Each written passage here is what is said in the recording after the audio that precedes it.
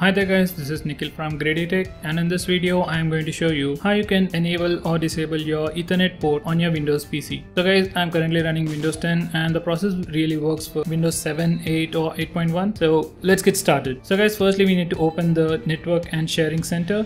So for that, on your taskbar there is your network icon. Simply right click on it and then select Open Network and Sharing Center.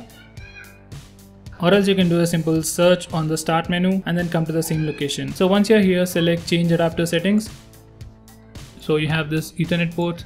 Now to disable any Ethernet port, simply select the port or select the adapter and click disable network, or else you can simply do a right click and select disable.